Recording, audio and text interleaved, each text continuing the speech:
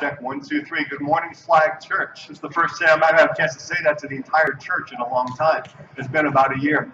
You guys look beautiful. You look wonderful. And I just broke the iPad mini we're giving away. That's all right. It's a refurb unit anyways. Most of you know what you think Flag Church means. Family Life Assembly of God. But we joke and think that it really means flexible. Which is why you come in and we make you walk up steps to come in, and as soon as you come in, what do you have to do? Walk down steps. Yep.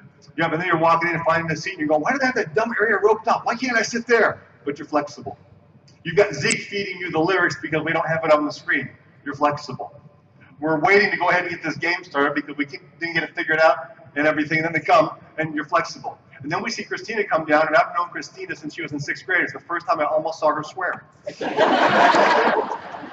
She was just about ready, I think. The words just couldn't come out quick enough, man, but it was tough there. We exist to build, say it with me. That means you're a vision knower. I'm the vision caster, quote unquote. You're the vision knower. What if we were all vision carriers? And that's the goal, that's what we're trying to get.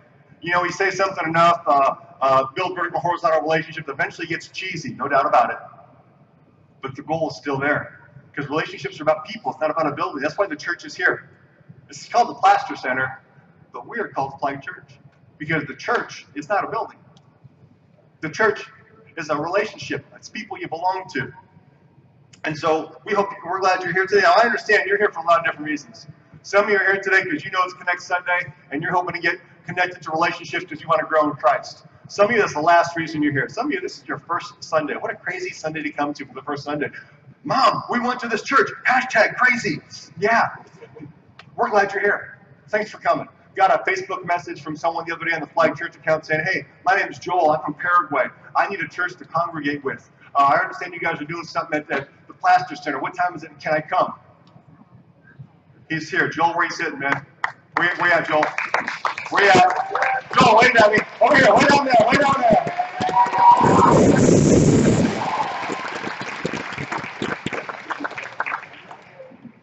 We go to church, but we grow in a circle. We go to church, but we grow when we're in a circle. We generally don't grow in a row. We don't grow shoulder to shoulder. We grow more face to face. We can get this filled up shoulder to shoulder, but we're going to get this strengthened when life stinks, because sometimes life stinks. We get this strengthened face to face. The whole Bible is the story of God trying to build a family. Ephesians chapter 1, verse 5. If you'll pull your notes out, stay with me, microphone. Anyone get a bulletin when they came in so I can take note? This happened last year. You remember that? Who was here last year? Remember my kid going out on me? Yeah. I'd like to keep using this if I can, Zeke, but if you leave that one handy, I appreciate it. And if I have to stand like this when I speak, I can do that for 13 minutes max. His unchanging plan has always been to adopt us into his own family by bringing us to himself through Jesus Christ. His unchanging plan, adopt us into his own family through Christ. Not through being religious, through Christ, but his own family. See, church is not a place you go. It's a family you belong to. The Christian life is not a matter of believing. It's belonging to each other. Being as committed to each other as we are to Christ.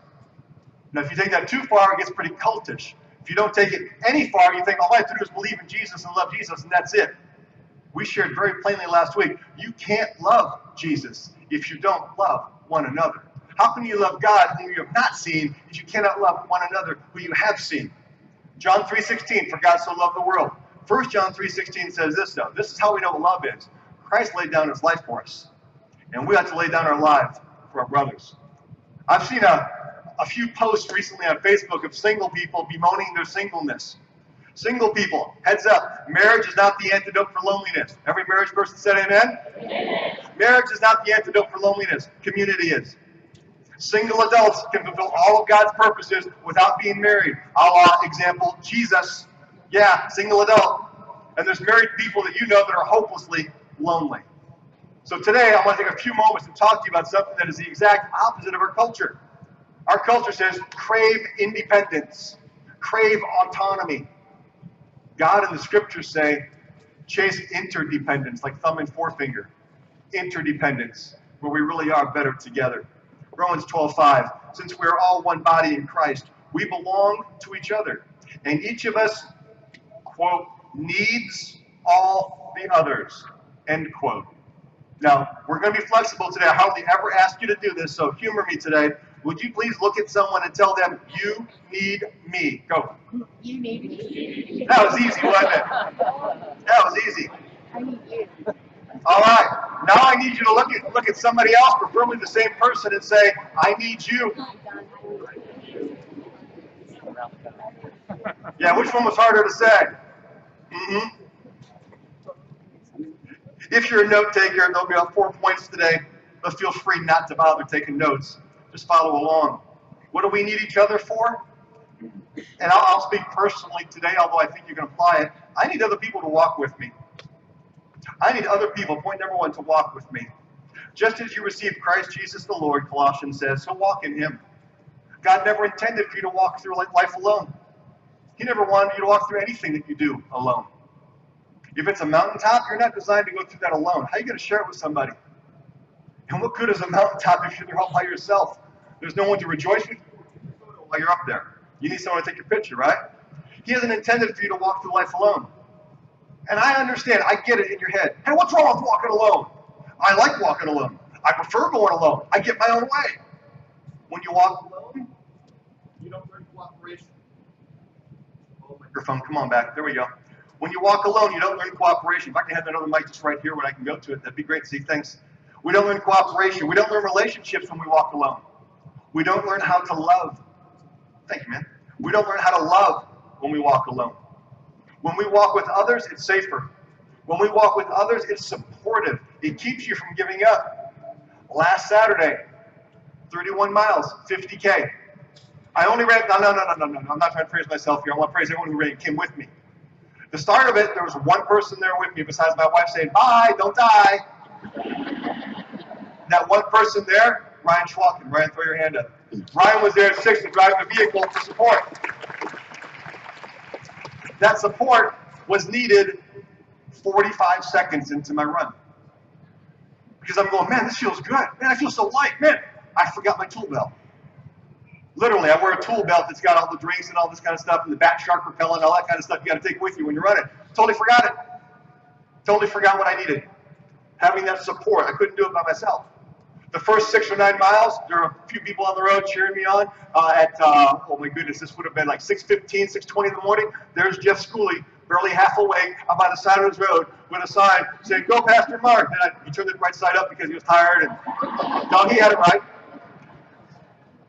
And then I ran about the first 9 miles by myself, which didn't bother me. I listened to a Stephen Furtick and an Andy Stanley message. And then I'm passing Countryside Church, and there's someone in a van off to the side. They're getting ready to come out. I'm going, oh, great, a terrorist is going to attack me in front of the high school. It wasn't a terrorist. It was Sarah West. Doesn't look at all like a terrorist. She jogs a little, runs with me a little bit. Eventually, I end up having a group of people running with me at different times. You need other people to walk with you. If you want to go fast, go by yourself. If you want to go far, go with other people. So God creates 2 groups for you to be a part of. A physical family that you're born into. You didn't get a choice there. But a spiritual family that you grow into, that you live your life in. Community is God's antidote for loneliness. Marriage is not. Don't put that on your marriage partner. They don't have what it takes to fulfill all your needs. It's an unfair request, whether you are married and you're putting all that on your spouse, or you are single putting all that on your future spouse. They don't have what it takes because God has not designed them to have that. Oh, but they complete me. No, they don't. Christ completes you. And he wants you in his body so that you can help feed others as well. As each part does its work, it helps the other parts grow. So Christ's whole body is healthy and growing and full of love. In every human heart, God's put a spot in there for longing for belonging. Which is why in our society we don't consider the death penalty to be the worst form of punishment. What's worse than the death penalty? Anybody? Solitary. Solitary confinement. Getting put in the quote-unquote put in the hole. We're not asking you or challenging you to be part of a circle for the rest of your life. For 3 months, asking you to give it a consideration. Point number 2. Point number 2. First off, I need others to walk with me. I need that. And Christ says he'll do that with you. But I'm not enough to walk with you. You need more than just a pastor. Look at all the people here. I can't share myself with every single person here like that. Christ will walk with you, but you need others as well. Number 2, I need others to work with me. To work with me. Many of you are tired. Sometimes we get tired all the time. Some of you were tired coming here this morning. Some of you were tired because I don't come to church till 11:30. You're not used to the 10 o'clock. Community is God's antidote for fatigue. Community is God's antidote for fatigue. And if you had synergy in your life reducing that fatigue, if you had that group of people, maybe that group of people was your babysitting co-op. You got kids at home? Would you like to have a night without kids? Some of you are going, a month without kids would be, yeah, but a night? Who brings you synergy? Who reduces your fatigue?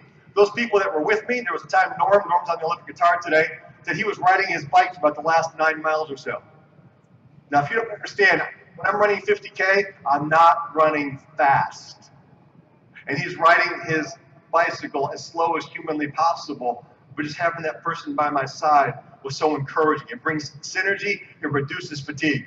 Community is God's antidote for fatigue. And at this time, I'm going to ask the board to come on up, and my wife, Anthony, should be coming up.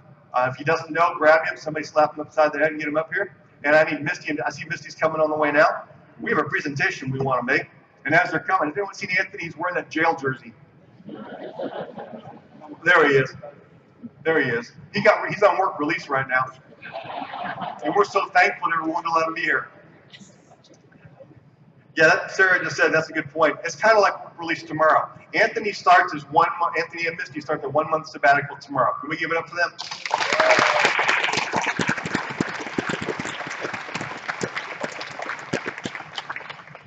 If there's someone in my life outside of my family that reduces my fatigue because I need others to work with me, it's Anthony.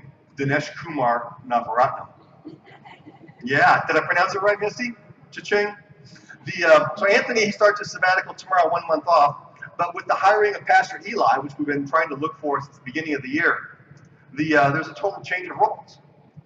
So Eli is handling our college ministry and our youth ministry right now. And the youth area is what Anthony was handling for a long time. So his role is moving into an executive and operations kind of role, day-to-day operations, overseeing staff, as well as focusing more on outreach. But we were checking the records, and I know it goes back farther than this, but in January 2009, that's when he received his first small paycheck for being our part-time youth pastor. Part-time. Before that, he was doing it on a volunteer basis. We don't have a record as to when that started, but at least that long. And in June 2012, he left his position at Names and Numbers and came on full-time. So in just a moment, I'm going to ask a few people to stand. And so think this through. If you have ever been in the youth ministry when Anthony was the youth pastor, I'll ask you to stand in just a moment. Or if you've ever had a teenager or a family member, son, daughter, grandkid, that's been under the youth ministry while Anthony was involved. At this time, would you please stand? Stay standing.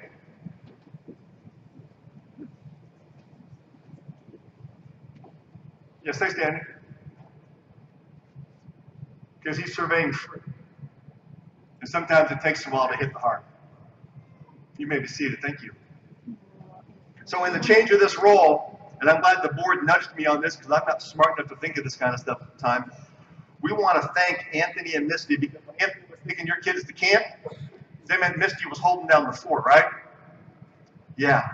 So we want to thank them for investing in the lives, investing in the lives of the teenagers of our families for the past 7 years. So on behalf of the church, we want to present a gift for their entire family to get away to the Wolf Creek Water Park up in Kansas City. And some money to get right.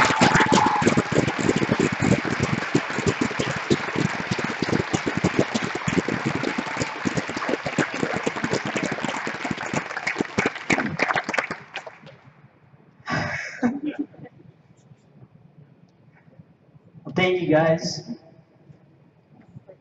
Just watching how many people stood up and crazy. God is good. God is good. All you got to do is be obedient to what He calls you to do. Thank you both. Thank you, Pastor Mark and Sarah. Thank you to all of you guys and my wife. putting up with all of those long weekends and camp weekends and convention, and mission trips, and it was all worth it. Thank you. Thank you once again, and thank you for the gift.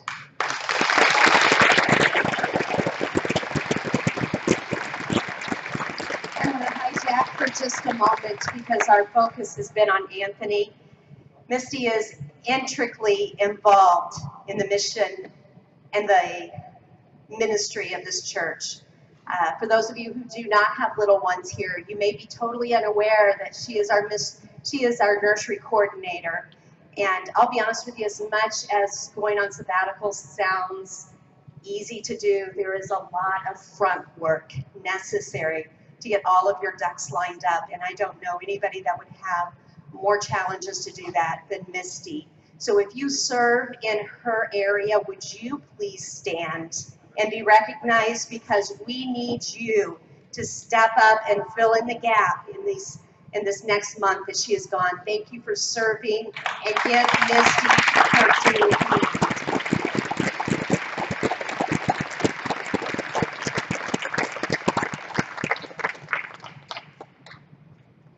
We need others to work with us. Number 3, I need others to watch out for me, to defend me, to have my backside, to see my blind side, to stand up for me, to want me to succeed, to keep me on track when I go off track. We launched a new men's group this past Wednesday night, kind of a pre-launch, and we'll start again this next Wednesday. But one of the men was mentioning in there, when I asked at the end, we went through and did the basic, hey, what's your name, where are you from, what was your first car? 2 guys in the room had the exact same first car, 73 Super Beetle. Go figure. The top speed, like 54 miles an hour if it's thrown from a plane. But the final question was, we got a little more intimate. I said, guys, why'd you come tonight? Why didn't you stay home and watch Netflix? Don't you have a long to-do list? Why did you bother showing up tonight? And one of them mentioned something along the lines, at this point, I need others to watch out for me. I need others to watch my backside. I can't see everything. I got blind spots. Philippians chapter 2, verse 4, Paul's talking about how we need to be like Jesus. And he says this, each of you should look not only to your own interests, but also the interests of others. A circle is a great way to look out for the interest of somebody else, for looking out for someone else's interest. And I can hear the arguments inside some of your heads, especially guys. I don't need that. I can watch out for myself. I don't know, does your life ever go in reverse? Does your life have one of those beep, beep, beep, beep, beep when you're backing up? Have you ever backed into anything you weren't supposed to? My son's truck has a dent on the side because I did. We all have blind spots. We will drift toward isolation, independence, and autonomy if we are not careful. Just to summarize from a previous series this year that the board said pretty much was their favorite when we were asking, who tells you no? Who in your circle of your life will tell you, hey, I think what you're doing is wrong and a mistake and you're getting ready to implode? Does no one tell you no? And if so, is that a problem? Who do you know that makes better decisions when isolated from people? Do you want your 25-year-old to be isolated? Of course not. Community is God's antidote for failure, because we will fail, we will stumble. There will be stumbling blocks in life. Jesus didn't say, follow me and you'll never have stumbling blocks. He said, when you stumble, be of good courage. Be strong. I've overcome the world. Community is God's antidote for failure. And lastly, number 4, I need others to wait and weep with me. Wait and weep with me. In the same way that I need people to walk with me and Christ will walk with me. In the same way I need people to work with me and Christ does that. I need others to watch out for me. Christ has already done that. But I need others to wait and weep with me. Who will cry with you when life hits you hard? Because there will be a day and a time that it will come. No one should be alone during those times, yet many people are. I get to do a lot of cool stuff as the pastor. A lot of cool stuff. I get to drive the Chi Alpha truck sometimes. They let me do that. That's pretty cool. But sometimes I got to do some pretty difficult stuff. Funerals. Sometimes those funerals are lonely places because there's no one there. There's the 10 people that pretty much are required by society's standards because of their direct physical relationship, they have to be there. And it's painful all over the room. But then there's other ones where there's hurt, there's grief, there's sorrow. But because of the people that are there, all those sorrows seem to be cut in half because they're not alone. The people that are directly connected to the deceased need to generally be reminded, hey, all these people you got around you, that's a sign that this person that passed away was investing in people, and that you are, and not just investing in stuff. These people that are around you, you're not being alone. I've been to situations where there's the funeral and the immediate family, and that's it. So thankful that you were investing in other things. Whether you're awaiting the outcome of a life and death surgery, you're trying to figure out God's plan for your life, a group of believers who are committed to you. Now there's a problem with a group of believers that are committed to you. You need to be committed to them as well. So some of you today are going to say, yeah, I'll consider joining a life group. I'm going to add that to the 5,000 other things that I'm doing. I'm going to go once every 6 months. That's not a commitment. You won't get anything out of that. I was commenting to someone the other day who was mentioning they wanted some more depth in their relationships. And I just mentioned, hey, long, slow, boring commitment to something like a life, just a circle of friends. That might be an official flag life group, but a circle of friends that are going towards Christ. Long, slow, boring, steady commitment. After 3 months, you're not going to have much. After 3 years, you'll have more than you can dream, think, ask, or imagine. You'll get invited to more 4-year-old birthday parties than maybe you ever wanted to be invited to. And you'll have more people to invite to your kid's graduation party. And you'll have more people bringing food over when you're going through a tough time. And you better learn how to cook, because you're going to have the opportunity when other people are going through a tough time. Or just know someone that can cook and go by and drop off the ingredients and have them make you something. I need others to wait and weep with me, because community is God's antidote for despair. And this world will bring despair. And we walk through this world and we will trip. And maybe it won't be a smooth ride like coming down here on those little butt glider thingies. We will take a spill. Madison Estrada, you okay? See, if we had staff do that, that would be workman's comp. And that's why we couldn't do that.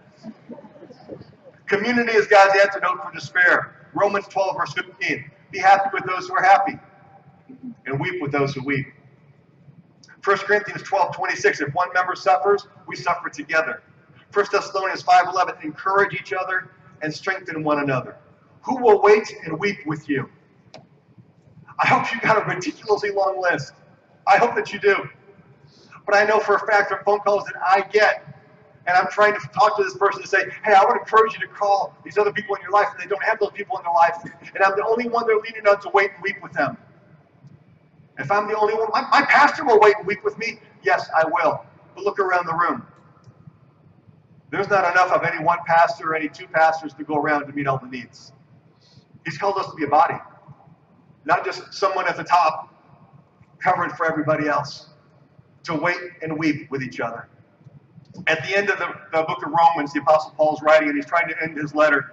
And he ends his letter like a preacher that can't end his message, because he lists off 27 people that he has a personal connection to.